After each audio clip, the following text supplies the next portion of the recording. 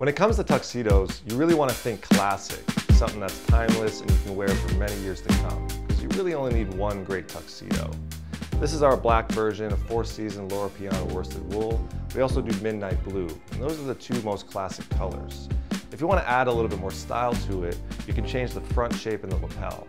A very classic tuxedo is typically one button with a peak lapel or a shawl collar. This version is double-breasted with a shawl collar, so it really has a nice sartorial flair to it. The only difference between a suit and a tuxedo is obviously the fabric is typically very dark and has a little sheen, but it's all about the trimming. So a tuxedo has silk or satin trim on the lapels, the buttons, and the pockets. And on the vest, it's the same deal, covered buttons, covered lapels, and on the trouser, the trim is used on the waistband, the outseam stripe, and the trim of the pockets.